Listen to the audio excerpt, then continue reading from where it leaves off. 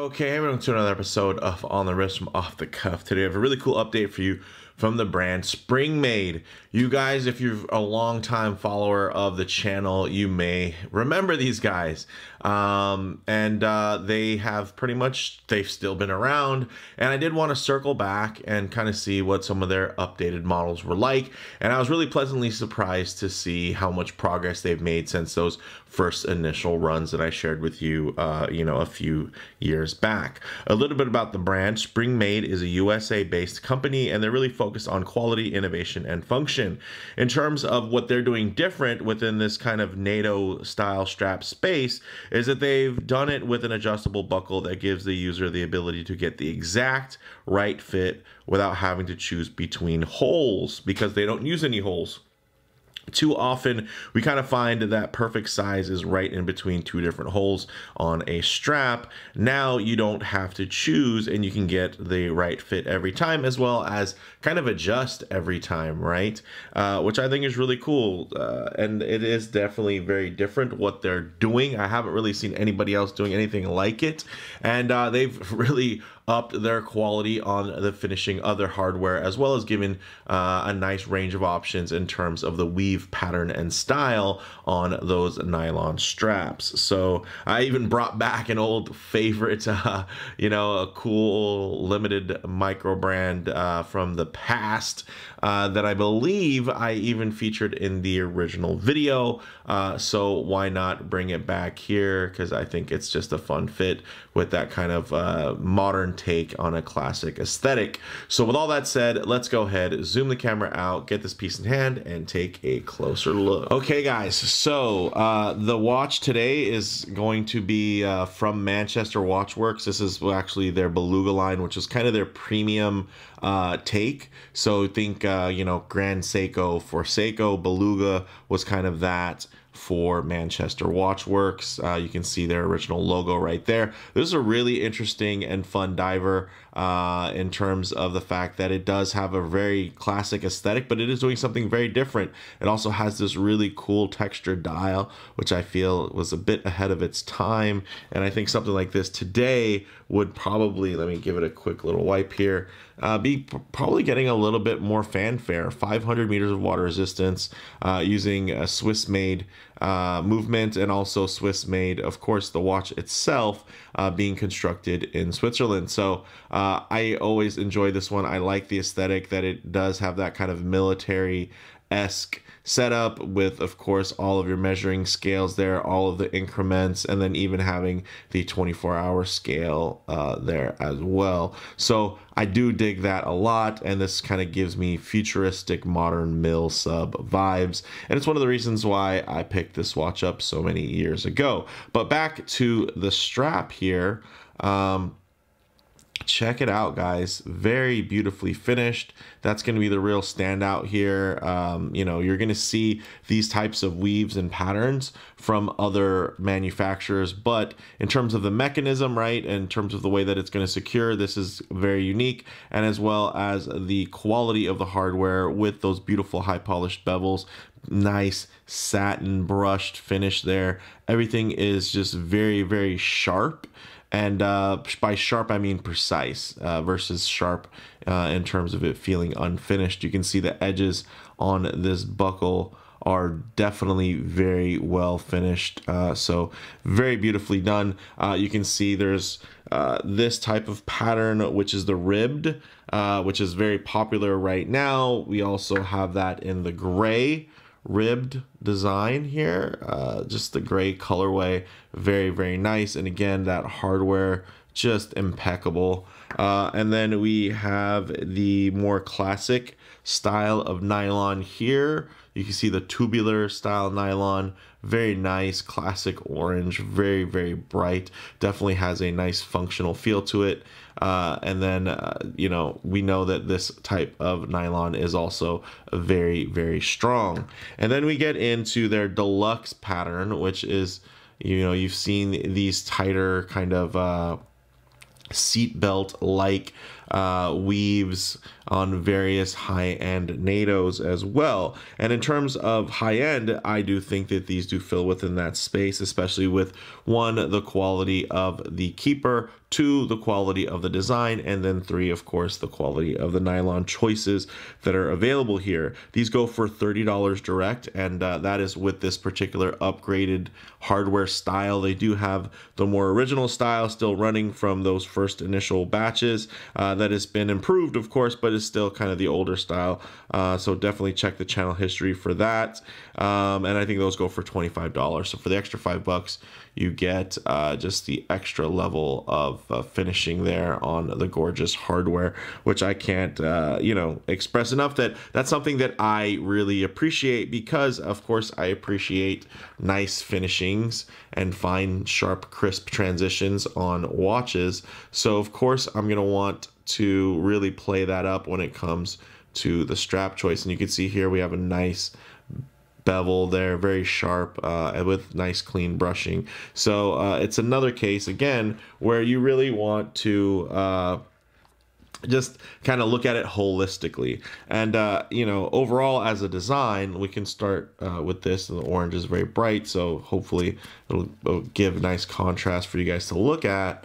You can see there's no holes, and essentially what you're going to do is you're going to run this through to your heart's desire, right? And then essentially you're going to slide that. We do have a sliding keeper here, so that if you do decide to fold back under, you can go ahead and affix that sliding keeper there, and everything is nice and tidy. And that was just me kind of estimating or guesstimating, and you can see there's no holes on there. I will say on the wrist it's a little bit more complex, but I did want to give you guys kind of the main idea. You can kind of do it one of two ways. Of course, if you have a larger wrist, maybe you're going to just kind of set this to where there's enough slack to just kind of be held in place, right? And maybe just have a little overhang there, or of course like we first saw, but maybe we feed it in even more to really accentuate that for those of you with maybe those 6.5-inch wrists sizes, the smaller sizes. Nothing wrong with that. Different sizes for different folks. You can see this is probably a little over small. This is probably a little bit smaller than 6 inches what I set up here, so maybe I'll go ahead and feed some of that slack back out. But the whole thing here is that you can do that in a micro adjustment, right? It's similar. It's funny that they're called spring made, because you think of the spring drive, right? You think about a mechanical movement and how it's all based off of the vibrations and the beats, the beat rate, right? Whether it be 2,500, or I'm sorry, 21,600 for a 3 hertz beat, or 28,800 for a 4 hertz beat, and then you can get in the high frequency, which is 36,000, which is 10 ticks per second, right? And then you also think of, and that's basically kind of the rule, right? There's how many ticks and how smooth you can get it. But you think of something like, let's say, spring drive, and now there's no ticks at all. It's a smooth sweeping hand, and it's basically regulated by a magnetic brake within the watch. And that's kind of funny that they're called spring made, because there is a little bit of a parallel there in terms of, hey, they're not trying to adjust the holes, which is the main thing on other adjustable straps, is adjust the length and get the holes to line up to where they fit you the best.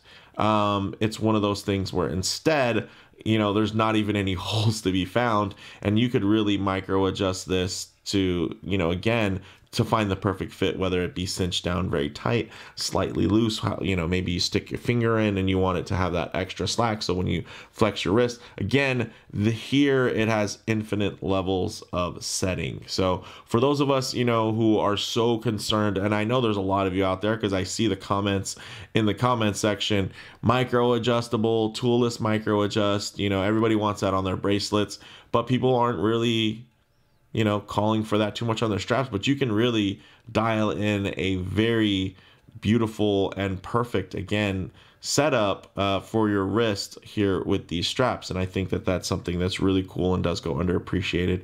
Again, very nice, strong, traditional tubular style. It definitely has that functional look. You could easily see this on any type of outdoorsy type of watch, and it would look fantastic, you know, paired with this color and of course this type of nylon weave. And then you get to something a little bit dressier, guys. Maybe you have a nice porcelain dial watch or something like that, enamel, or just, you know, a nice sunburst blue. Now you're gonna have something that can kind of play with that sheen, with that light in a similar way as those dials play, by of course having this type of you know, weave here. It's nice and tight, very supple, has a beautiful sheen to it, and then again gives you more of a dressy look, or of course classic, you know, really plays off of vintage vibes very well, or any type of texture, because again now you have that ribbed texture weave pattern as well, and then of course carrying over really beautifully done hardware. So with that said, let's actually demo getting this piece on. And just so you guys know, this is kind of how I approach it, right? So first I'll kind of fold the strap in half and try to basically align it with that side. So essentially I'll align that. Once I have this folded in half, I'll go ahead and try to get that setting here on the spring bar and then set it there. This watch actually is made for a bracelet with a very tight fit. So this isn't one where there's a lot of room in between the spring bar and the case. So you're not sliding it in. You're really just going to, you know, kind of have to lay the strap down and then insert the spring bars behind it to hold it in place. So in case you're wondering why I'm not just adjusting it that way, this is kind of where I like to set it. And it works for me. And again, you can either have it longer on this end so that it will better tuck all of the hardware completely flat underneath your wrist, or you can have the case higher up to where that'll be all on the side of your wrist, which would be a little bit more to a traditional NATO style. This is kind of somewhere in between by having, of course, a little bit more length on this end. So it's just a little bit more traditional. Let's say for a two-piece strap setup, it would look more similar to this. But with that said, if I was to get this on my wrist, essentially I'm going to take this, I'm going to feed that through that open hole there, tighten it up to wherever I want it to be. And you can see even without retucking it down, there's quite a bit of friction there. That's enough to hold it in place, so you're not worried about the watch falling off of your wrist. Even a 500-meter dive watch isn't falling. So what you do is, you can see there's this little design here with that little tab that protrudes. You take that, you lift it up, and now it's going to essentially cinch down the backside. And what you'll do is you will feed this in. And I will tell you, yeah, it's not easier than a traditional strap by any means, but it is one of those things. If you can make the little investment in time when you're first putting it on, then you will be able to enjoy, of course, the more precise fit while it is on your wrist. So I have a larger wrist at about 7.5 inches, so you can see there's still a little bit of tongue sticking out there, but I do like to have, let's say, a little finger worth, so that when I do flex my wrist, there is some flex, and it's not squeezing my wrist. Instead, it's just squeezing some of the slack out. So we'll go ahead and kind of get these off screen here, leave that there, and then what I will do is just tighten up the shot here, so you can get a nice look at some of the details on how this might sit on your wrist, you know, without getting all the lens distortion, as if I was just to bring my wrist up to the camera. But you can see very, very handsome.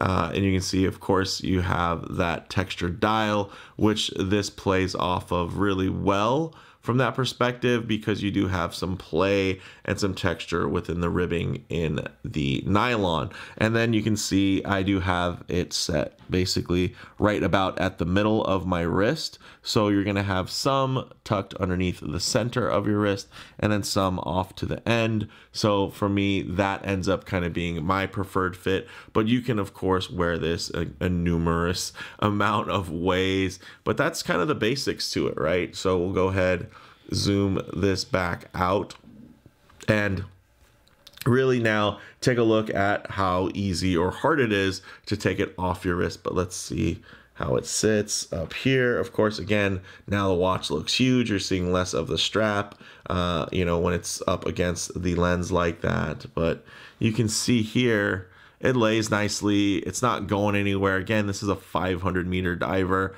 pretty thick, pretty robust here. And it's just a beautiful watch, and it's nice to see it's secured to my wrist in a way that is going to fit really, really well, you know, down to my exact specification, essentially wherever I set it. And then also having the great hardware again that just gives you a more premium vibe. And this was, yeah, at a microband level, a very, you know, kind of their premium halo type of timepiece. So it is nice to see that again kind of paired.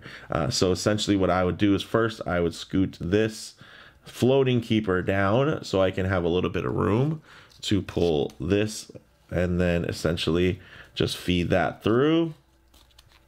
As that's through, now I'll just have it release. You can see it's not falling off my wrist or anything like that. It can be a bit finicky, of course, when you're first trying it.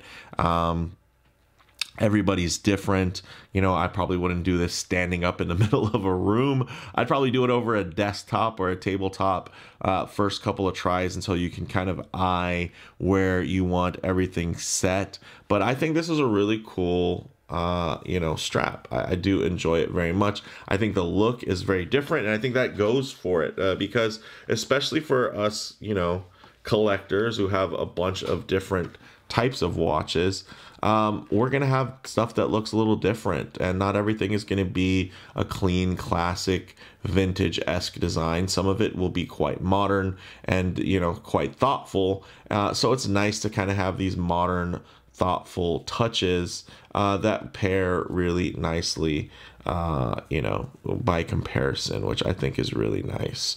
I do enjoy this beautiful weave here, and then of course the nice finishing. And then just getting back, you can see a few different patterns here, which are all going to be very different, but also look very cool.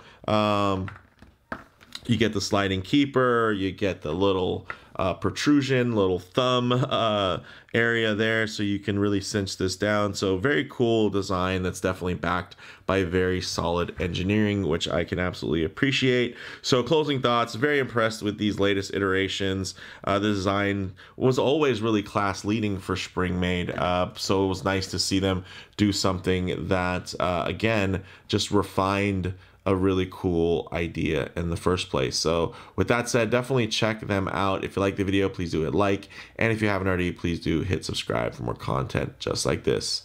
Thanks, guys.